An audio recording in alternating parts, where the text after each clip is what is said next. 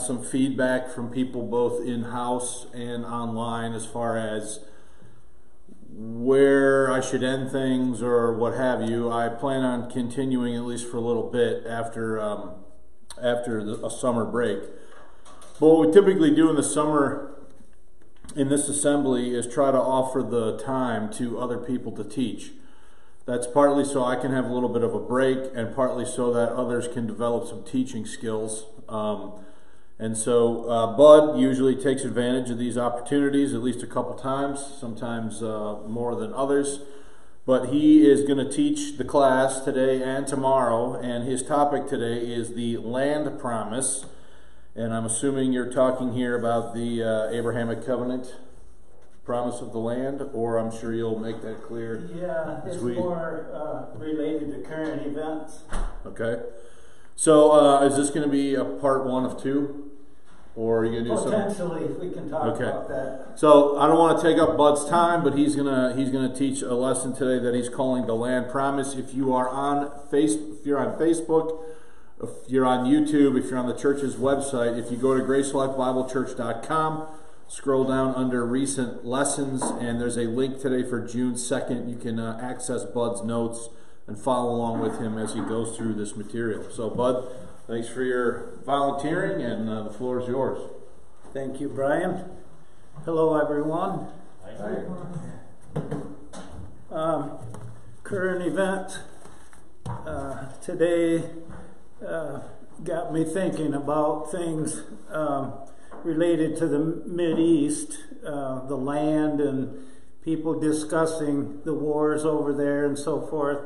And I got thinking, from a biblical perspective, what does the Bible say about the land, and whose is it, who was there first, and how should we be thinking about current events and what's going on there? So that's the study today, the land promised.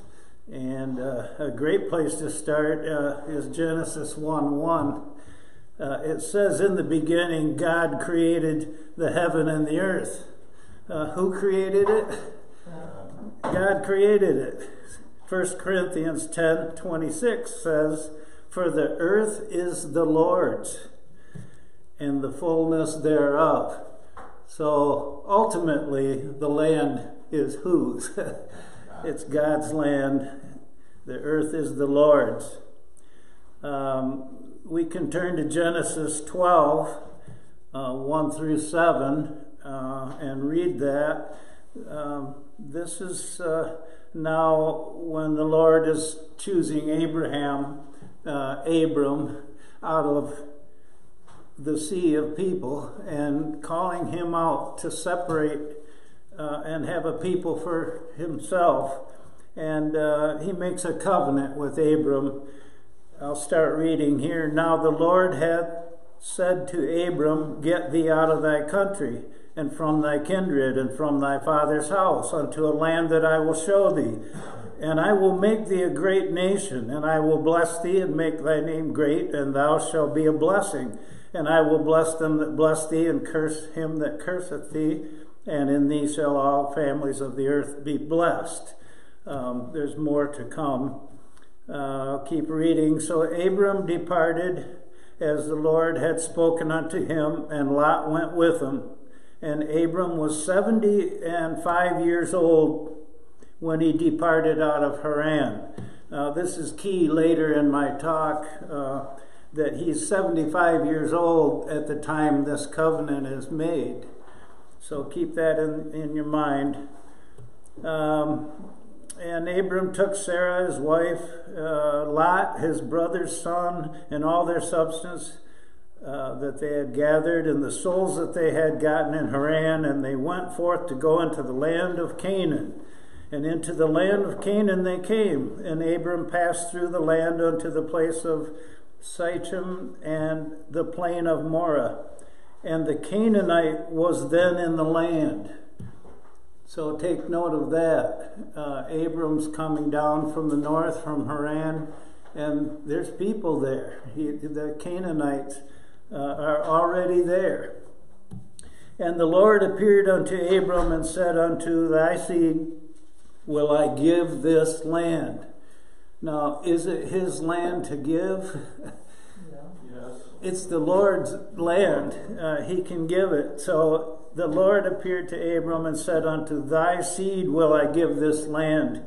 Another thing to notice is he says thy seed. And there builded he an altar unto the Lord who appeared unto him. Abraham continued on down to Egypt because of famine and reasons. He kept going. He kept walking through Canaan all the way to Egypt. And at some point he came back and he prospered. And he had a lot of cattle. And Lot was still with him, and he had a lot of cattle too. And there came a point where the herdsmen were saying, your cattle are eating, Lot would say, your cattle are eating on where mine were supposed to eat. And they started to have a problem with just too much cattle. And so Lot separated away from Abram. Genesis 13:9 through 18 talks about that. Is not the whole land before thee? Separate thyself, I pray thee, from me. This is Abram talking to Lot. Just a note, if you're following on the notes, they're stapled backwards. That's why you can't find stuff. Oh, thank you, Brian. Yeah. That'll make that go smoothly as we go along. If thou wilt take the left hand, then I will go to the right. Or if thou depart to the right hand, then I will go to the left. And Lot lifted up his eyes and beheld all the plain of Jordan, that it was well watered everywhere, before the Lord destroyed Sodom and Gomorrah, even as the garden of the Lord. It looked like Garden of Eden over there. This would be the east side of the Jordan River along the Dead Sea. At that time was green, and like the land of Egypt, as thou comest unto Zoar. It was nice, fertile land there too.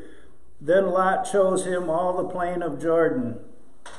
And Lot journeyed east, and they separated themselves the one from the other. Abram dwelled in the land of Canaan, and Lot dwelled in the cities of the plain, and pitched his tent toward Sodom. I think it's interesting that Abram let Lot decide, and this is just how it ended up. So Abram's in Canaan.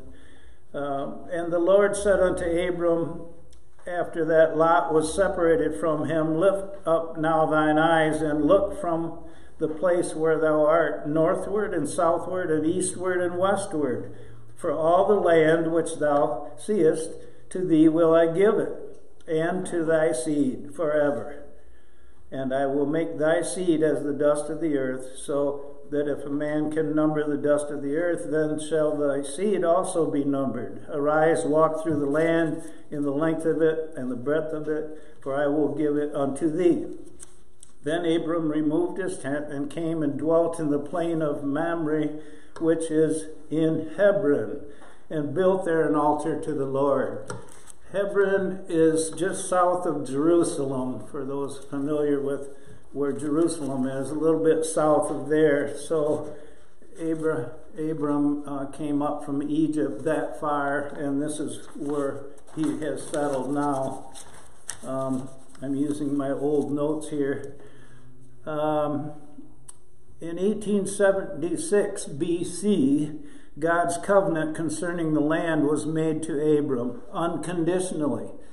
He just told Abram, this is it. He didn't say if you obey. And so this was unconditional. We just read that in Genesis 12:7. Let's look at Genesis 15:18 also talks about it.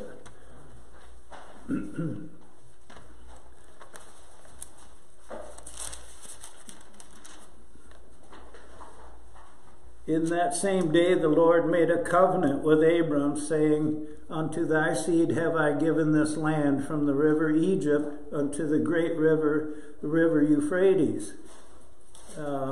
So that's the Euphrates, Tigris and Euphrates come up from the Persian Gulf. That's way east of, the Jordan River into Mesopotamia. All that land from the Euphrates all the way to Egypt, maybe the Nile or a wadi.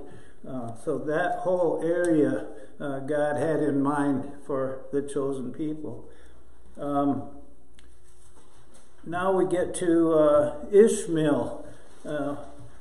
He was made a great nation. So Abram had a son by Hagar.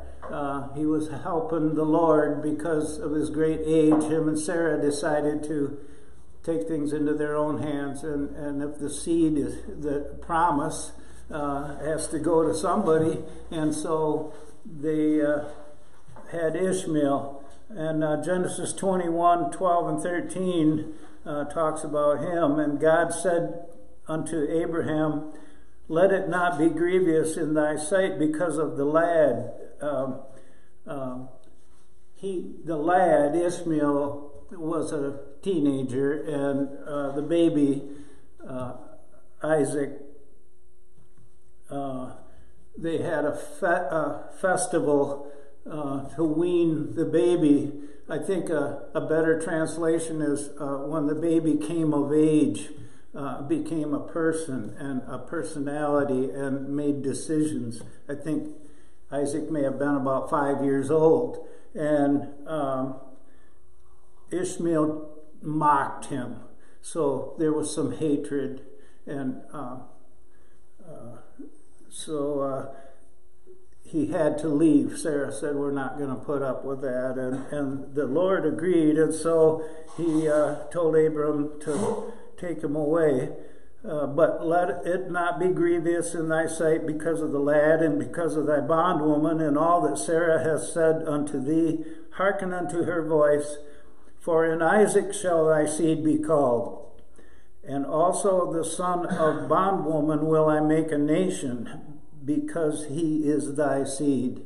So he's going to make a nation out of Ishmael, but the seed that is called is through Isaac. Arise, lift up the lad, and hold him in thine hand, for I will make him a great nation. And God opened her eyes, and she saw a well of water. She went, filled the bottle with water, gave the lad a drink, and God was with the lad. And he grew and dwelt in the wilderness and became an archer. And he dwelt in the wilderness of Paran. And his mother took him a wife out of the land of Egypt. Paran now, I think, is southern, like South Arabia, and so between Egypt and so Ishmael's got, back then, had that southern place to have. Now, around 1800 BC, God's covenant concerning the land was made to Isaac, Abram's son. And that was also unconditional. He just makes that. And we can find that in Genesis 26, 3 and 4. Take a look at that. Sojourn in this land, and I will be with thee, and I will bless thee, and for unto thee and unto thy seed I will give all these countries, and I will perform the oath which I swear unto Abraham thy father.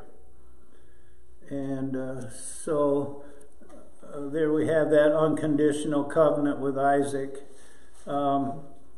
As will be shown, Isaac died before receiving the promise. It'll materialize at the start of the millennial kingdom, and it will be everlasting. More about that later.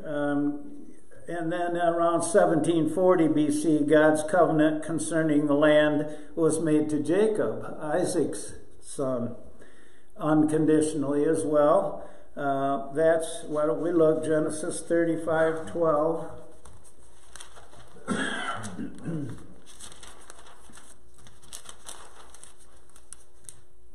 And the land which I gave Abraham and Isaac, to thee I will give it, and to thy seed after thee will I give this land. So, moving on now, Jacob has been promised the land, and there's famine there, and he had to take everyone, the family, and go to where there's food. You know the story, Joseph is a leader, his own son, in Egypt. And so they go down to Egypt. For the sake of time, I'll just move on that Jacob was there for a long time, and he died. And Joseph wanted to bury him not in Egypt, but where he called home, Jacob, the promised land. So Genesis 50, verse 7, and also verses 11 through 14 says, and Joseph went up to bury his father, and with him went up all the servants of Pharaoh, the elders of his house, and all the elders of the land of Egypt. And when the inhabitants of the land, the Canaanites, saw the mourning in the floor of Atad, they said, this is a grievous mourning to the Egyptians. Wherefore the name of it was called Abel Mizraim, which is beyond the Jordan. Beyond the Jordan, if you can think of Israel, from north to south, the Jordan River runs from the Sea of Galilee to the Dead Sea, and where they're located right now is beyond the Jordan. So you're wondering, from Egypt, you go up to the Jordan, you know, if you go along the Mediterranean Sea and over, then beyond the Jordan's on the east side of there. But they didn't go that way. They went the same way that later, when the Exodus, Moses would take them, they come up on the other side of the Jordan. And so the other side of the Jordan in this case is on the west side. And there's reasons they did that we will find later. And his sons did unto him according as he commanded them, for his sons carried him to the land of Canaan and buried him in the cave of the field of Machpelah, which Abraham bought with the field for a possession of a burying place of Ephron the Hittite before Mamre. And Joseph returned into Egypt, he and his brethren, and all that went up with him to bury his father after he had buried his father. So that land of Mamre might sound familiar. We read that earlier. And this cave of Machpelah is in Hebron. So Abraham had been there before and bought this land. And now Joseph, all the years later, has come back to bury Jacob there in that same area. It's interesting too,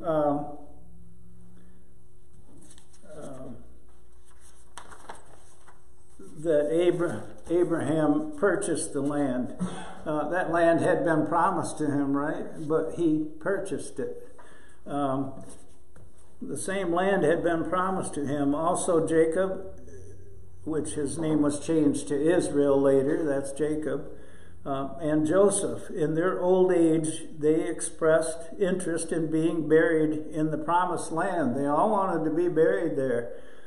Undoubtedly, they all had in mind a future manifestation of the promises. So they maybe weren't looking for that to be their possession in their own lifetime. They knew that this was something yet future and more spiritual. We can read in the New Testament about this, and this was a great find as I did my study. Hebrews 11, 8 through 22, I'll read this. By faith, Abraham, when he was called to go out into a place which he should after receive for an inheritance, obeyed, and he went out not knowing whither he went. By faith he sojourned in the land of promise, as in a strange country, dwelling in tabernacles with Isaac and Jacob, the heirs with him of the same promise. For he looked for a city which hath foundations, whose builder and maker is God. So a city made without hands, you could say. This is what they were looking for. Through faith also Sarah herself received strength to conceive seed and was delivered of a child when she was past age, because she judged him faithful who had promised. Therefore sprang there even of one, and him as good as dead, that's Abraham, so many as the stars of the sky in multitude, and as the sand which is by the sea shore, innumerable.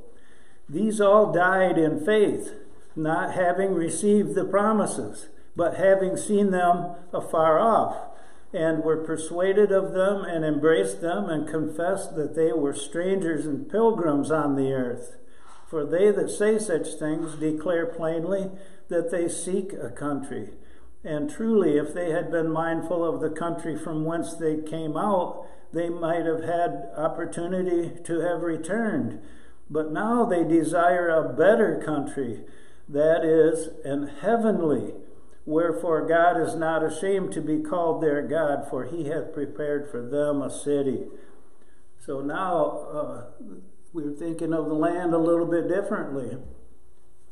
By faith, Abraham, when he was tried, offered up Isaac, and he that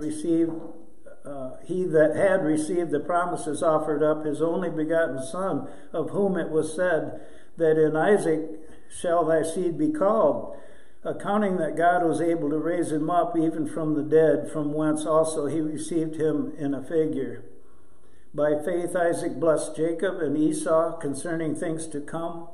By faith Jacob, when he was dying, blessed both the sons of Joseph, and worshipped, leaning upon the top of his staff.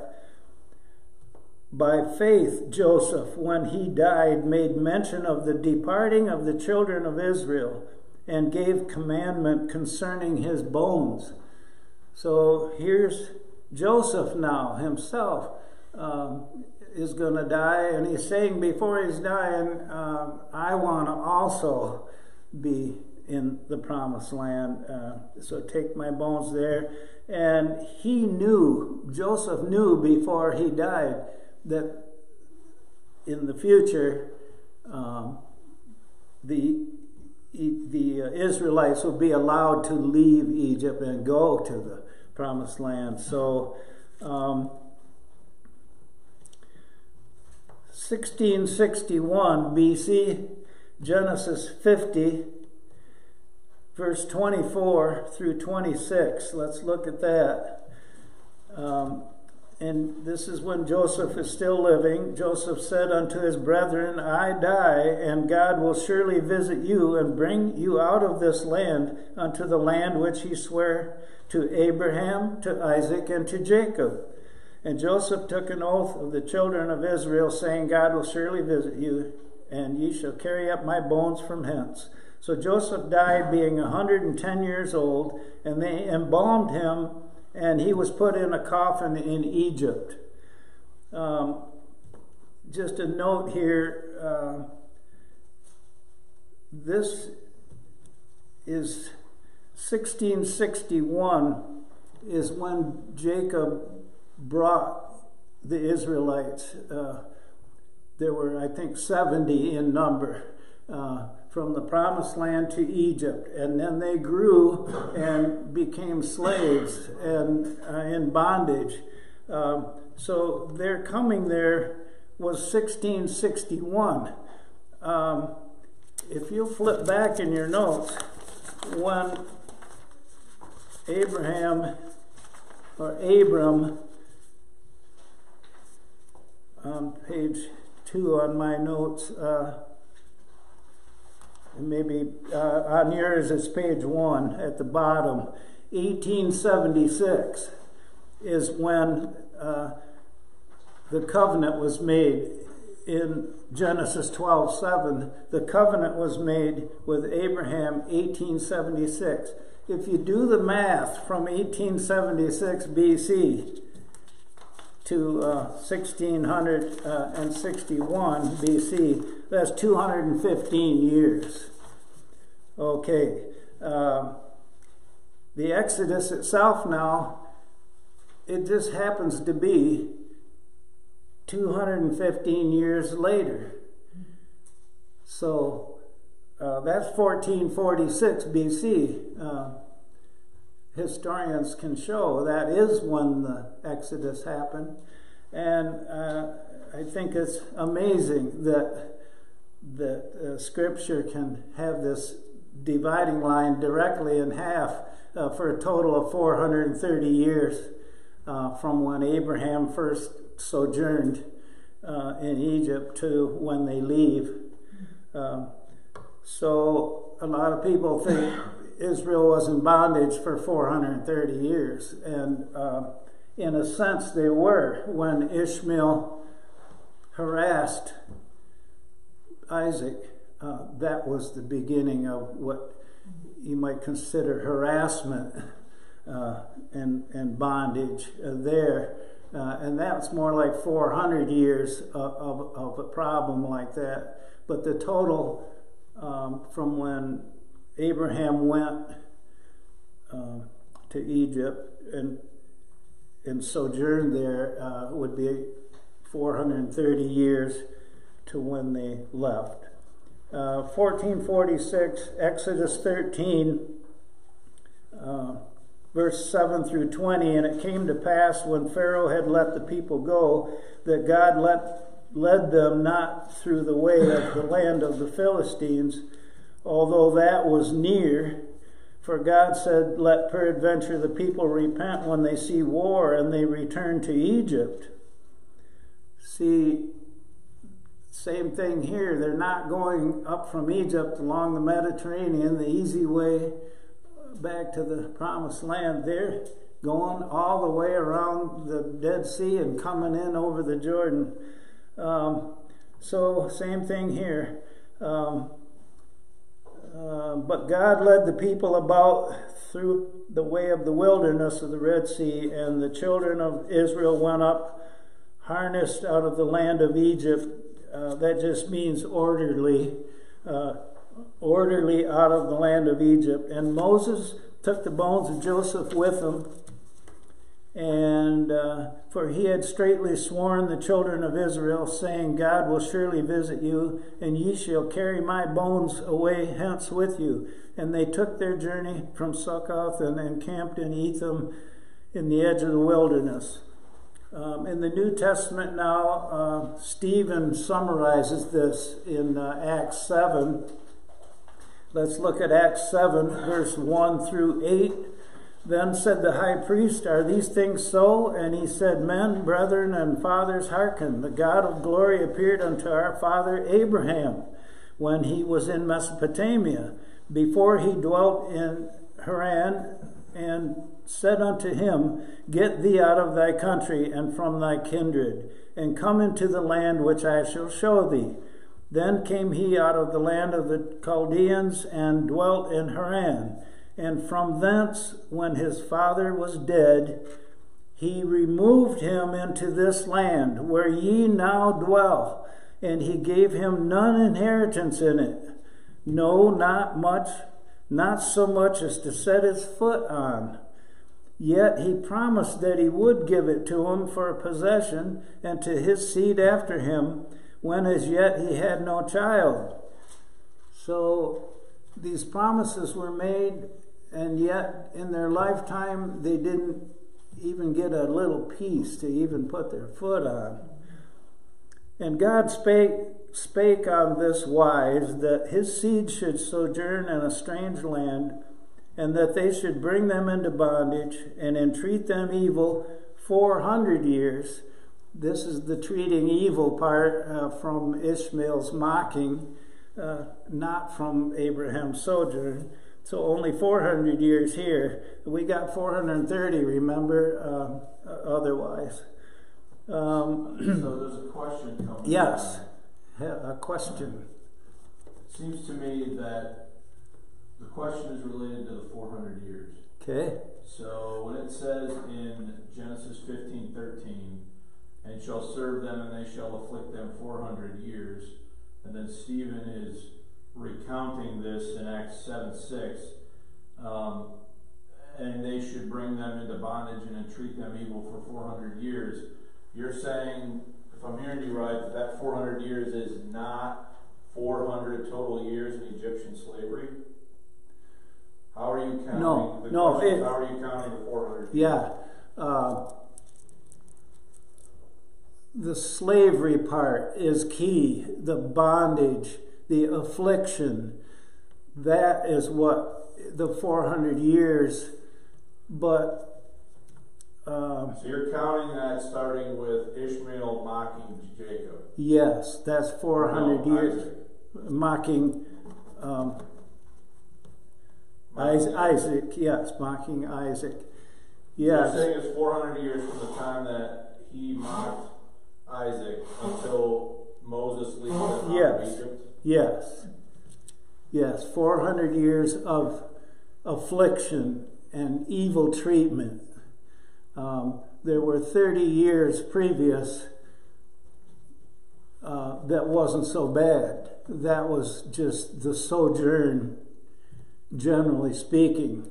Abraham, because of the famine, sojourned in Egypt, it says. And then they left 430 years later, 400 of which were evil treatment.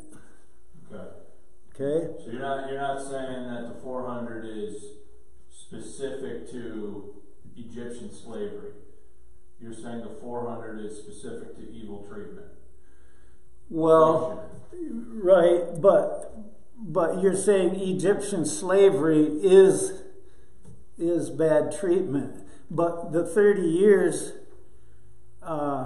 between the mocking and the sojourn original didn't have any negativity. Abraham didn't experience affliction and bondage and so forth. He wasn't harassed by anyone. So I think I'm just trying to understand how you're counting. Okay, time. yeah.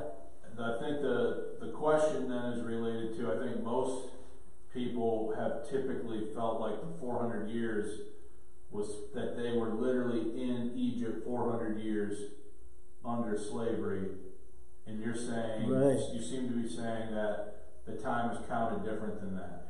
No, let me explain. 1661 BC is when the bondage started, the slavery. Yeah, I'm sorry.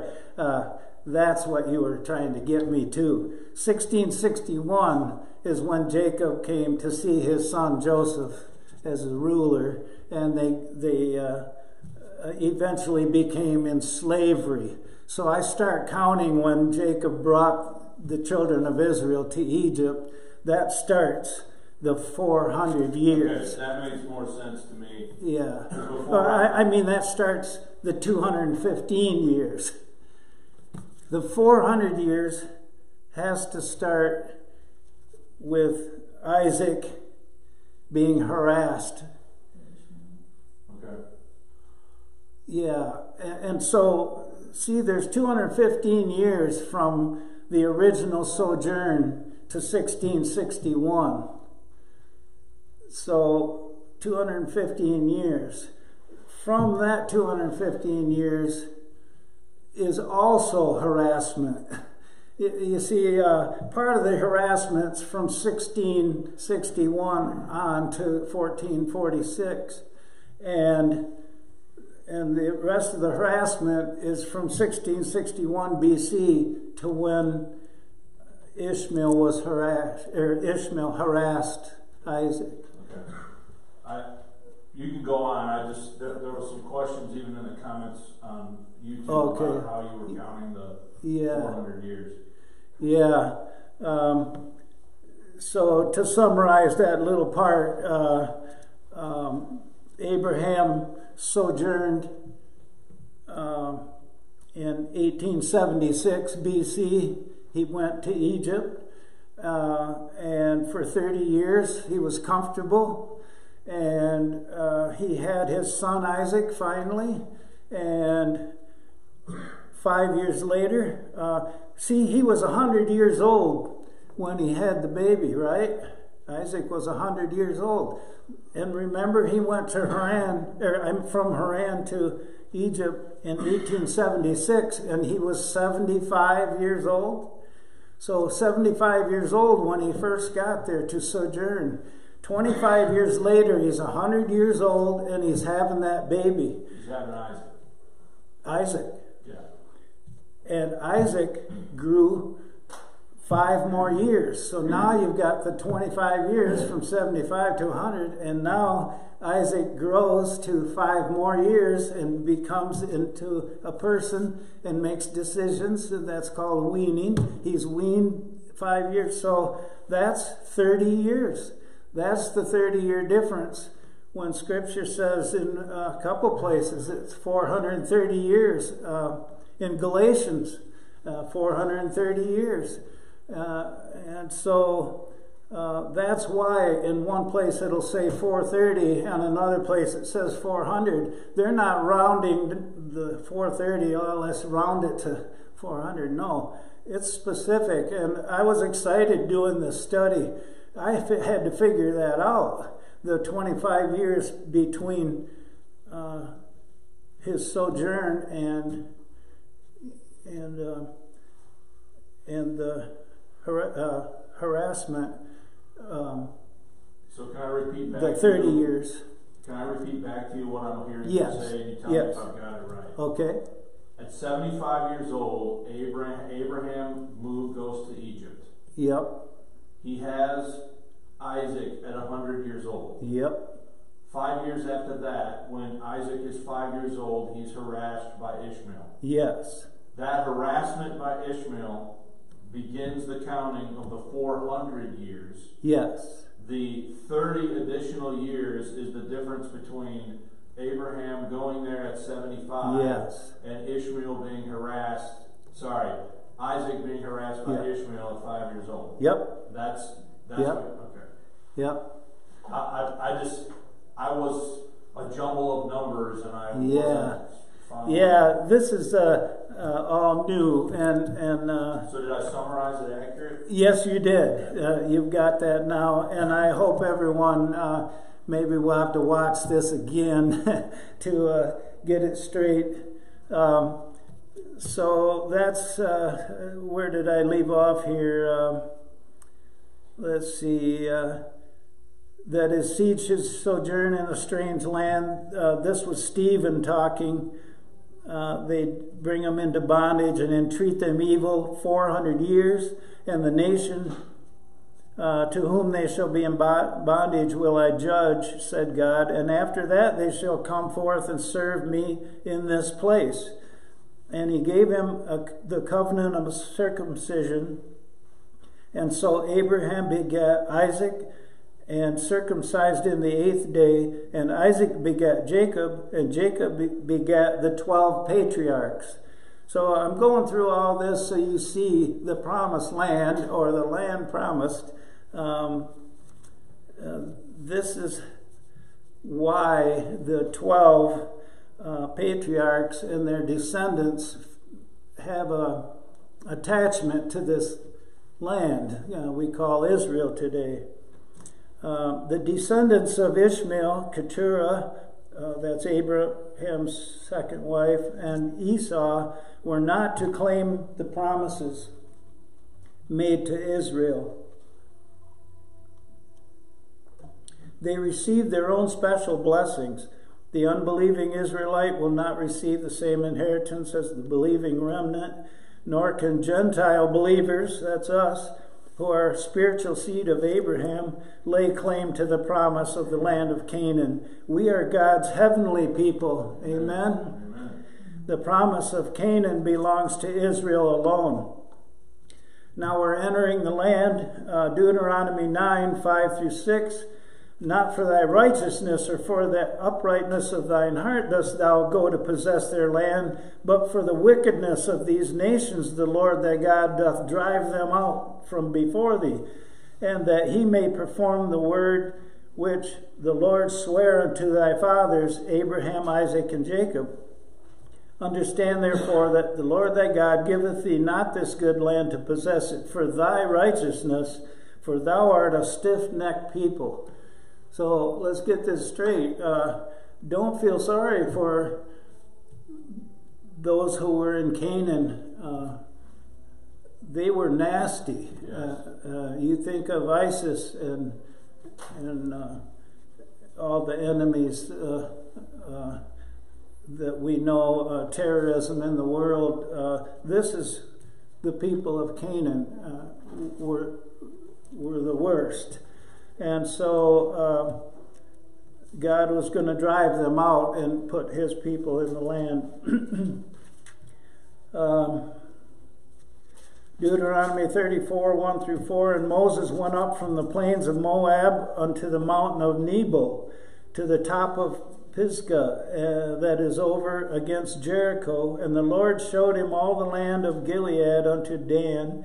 And the Lord said unto him, This is the land which I swear unto Abraham, unto Isaac, and unto Jacob, saying, I will give it to thy seed. I have caused thee to see it with thine eyes, but thou shalt not go over thither. So Moses, the servant of the Lord, died there in the land of Moab, according to the word of the Lord. I have a picture of the view from Mount Nebo, looking to the west, and you really can't see the entire Holy Land. You can't see all the way to Dan in the north.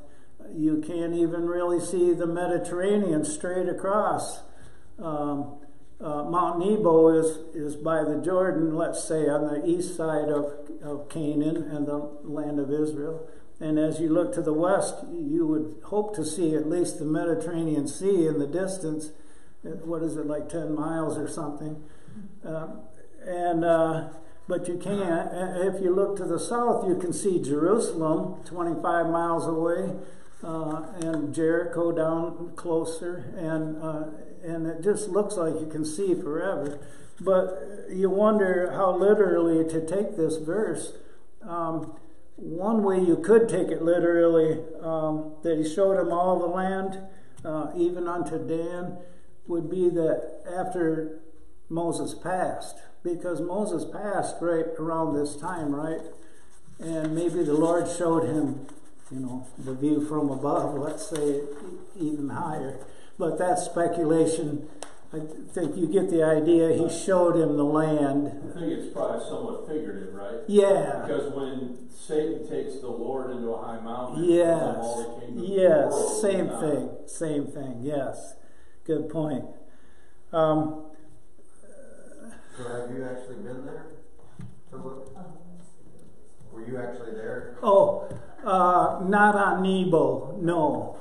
You said if you looked one way, you couldn't see any more than 10 miles? Yes. 25 miles toward Jerusalem? Yes. Is that because of topography? Yes. It's mountainous, okay. And let's say some of the mountains and the curvature of the earth comes into play. So that's why I'm sorry for you flat earthers, but you can't see that far, without it disappearing. So, well, I'll continue on here. I'm at the top of a page on my old notes here. At the bottom of this page, it says 30 minutes. And I'm way behind, so yes, there will be a part 2. I'll bet. That's my fault. No, that's okay. And I was hoping we'd have a lot of questions. And please keep the questions coming. And I'll just continue as far as I can. We've got another 15 minutes or so. Let's go to Numbers, chapter 33, verse 50 through 53, and then 55 through 56. And the Lord spake unto Moses in the plains of Moab by Jordan near Jericho, saying, Speak unto the children of Israel, and say unto them, when ye are passed over Jordan into the land of Canaan, then ye shall drive out the inhabitants of the land from before you, and destroy all their pictures, destroy their molten images, and quite pluck down all their high places, and ye shall dispossess the inhabitants of the land, and dwell therein, for I have given you the land to possess it. But if ye will not drive out the inhabitants of the land from before you, then it shall come to pass that those which ye let remain of them shall be pricks in your eyes, and thorns in your sides, and shall vex you in the land wherein you dwell. Moreover, it shall come to pass that I shall do unto you as I thought to do unto them. He wants Israel to wipe out those bad people. Deuteronomy 25, 17 through 19. Remember what Amalek did unto thee by the way, when ye were come forth out of Egypt, how he met thee by the way, and smote the hindmost of thee, even all that were feeble, and behind thee, when thou wast faint and weary. And he feared not God. He didn't care. He's killing old men and babies and women from the back that can't keep up. And this is Amalek, really bad. Therefore it shall be, when the Lord thy God hath given thee rest from all thine enemies round about, in the land which the Lord thy God giveth thee for an inheritance to possess it, that thou shalt blot out the remembrance of Amalek from under heaven. Thou shalt not forget it. Judges 2, 1 through 3. And the angel of the Lord came up from Gilgal. Now they're in the promised land now. And they've had some time. And the angel of the Lord came and said, I made you to go up out of Egypt, and have brought you unto the land which I swear unto your fathers. And I said, I will never break my covenant with you. And ye shall make no league with the inhabitants of this land. Ye shall throw down their altars. But ye have not obeyed my voice. Why have you done this? Wherefore I also said, I will not drive them out from before you, but they shall be as thorns in your sides, and their gods shall be a snare unto you. Now, we're going to start to touch on things that have practical application, and I'm going to keep reading. I got something I'd like to share that. Yes. Like I say, I watch lots of YouTube videos and that, and where a Christian apologist will be up there, and a lot of the atheists will use this argument against God, saying, well, if God is so loving, why is he killing all these people, even babies and that? But that's an argument that the atheists like to use to show that God's not a loving God, because why is he killing these people? Yes. How could a loving God command that you wipe out an entire country, all these people, and then put his own people in there? And that's why I read those verses earlier, and I'm trying to stress how terrible the people in the land were. They were murderous, and they were committing infanticide. They were involved in all manner of even some sin that today, by even today's standards, people would balk at. Like, these are wicked. Weren't these the ones that would put the babies on a molten? All that. Statues and. Yes. So, and there's a spiritual aspect of this. We fight not against flesh and blood, but. In fact, I would say even Israel balked at this, because the reason you have the book of Judges is because they didn't do what God told them to do. Exactly. And these Gentiles were allowed to exist and be thorns in their sides. Exactly. Briars in their eyes, or whatever it says. Yeah. Now, this is a perfect time to move on here. The judges failed miserably by letting They just didn't take care of business, let's say. So now Israel wants a king, and they get a king, and it's Saul. 1 Samuel 15, 1 through 3. Samuel also said unto Saul, the Lord sent me to anoint thee to be king over his people, over Israel. Now therefore hearken thou unto the voice of the words of the Lord. Thou sayest, the Lord of hosts, I remember that which Amalek did to Israel, how he laid wait for him in the way when he came up from Egypt. Now go and smite Amalek, and utterly destroy all they have, and spare him not, but slay both man and woman, infant and suckling, ox and sheep, camel and ass. What did Saul do? He had his opportunity. 1 Samuel 15, verse 8 through 11. And he took Agag, the king of the Amalekites, alive, and utterly destroyed all the people with the edge of the sword. But Saul and the people spared Agag, and the best of the sheep, and of the oxen, and of the fatlings, and the lambs, and all that was good, and would not utterly destroy them. But everything that was vile and refuse they destroyed utterly. Then came the word of the Lord unto Samuel, saying, It repenteth me that I have set up Saul to be king, for he's turned back from following me, and hath not performed my commandments. And it grieved Samuel, and he cried unto the Lord all night. Well, we know David is made king now after this, and this would be a good time to close with some comments now, and next time we'll start when David becomes king, and there was a covenant made with him, and we can go on from there.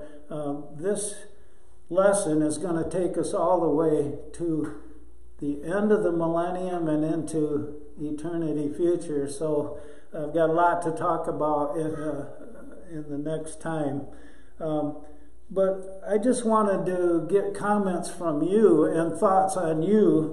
How does Saul and what he did or didn't do, how does that relate today? And Netanyahu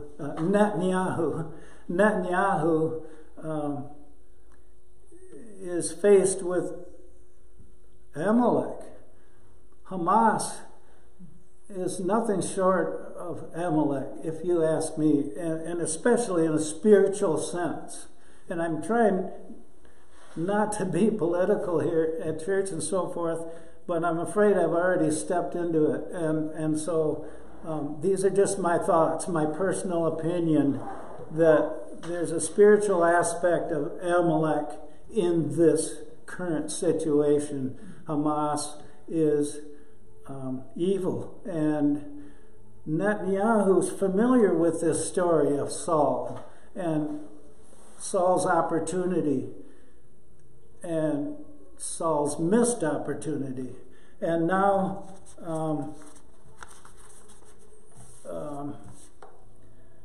Netanyahu is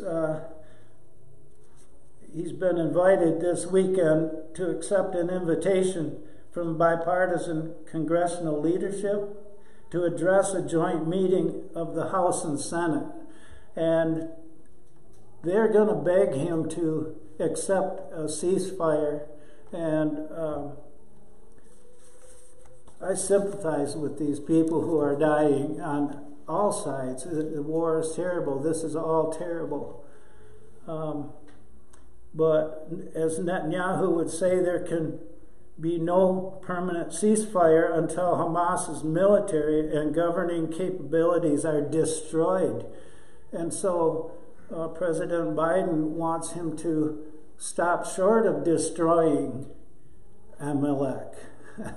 And so if you look at it from this perspective, from what we've learned today, you can almost feel for Netanyahu and think that, if you were thinking before, yeah, he should stop this, and let Hamas, let some of them go, and maybe they'll be good, and everything can get back to normal. But I almost can see what Netanyahu is thinking here. He doesn't want to be another Saul. So with that, I'm going to close, and I hope I haven't stirred the hornet's nest too horribly today. Any questions? There is a question here. Some people are requesting some kind of a visual timeline on your 430 years. So yeah. Maybe if you have time this week, you can add a timeline to the front of the notes or something. I'd be delighted. It is plain to see when I make that timeline. And shameless plug. I've got this book with these dates. You wonder how I come to these dates. 1876 BC, he came into the land, and 1661 and so forth. I figured it out. It took me years, and I put it in the book there, From Adam to Messiah the Prince, and I have a timeline in there. And so, shameless plug. I won't apologize. You need to have it. Thank you.